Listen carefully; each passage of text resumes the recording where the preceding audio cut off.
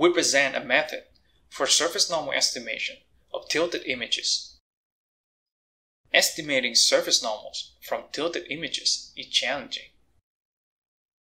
State-of-the-art methods, including FrameNet, are not applicable to estimate surface normal of tilted images while showing strong performance on upright images. This is mainly caused by the mismatch between the distributions of training and testing data. While surface normal distributions of upright image is well aligned with the training data, there is a distribution gap for the tilted surface normals. We propose a spatial rectifier designed to learn a transformation to minimize this distribution gap.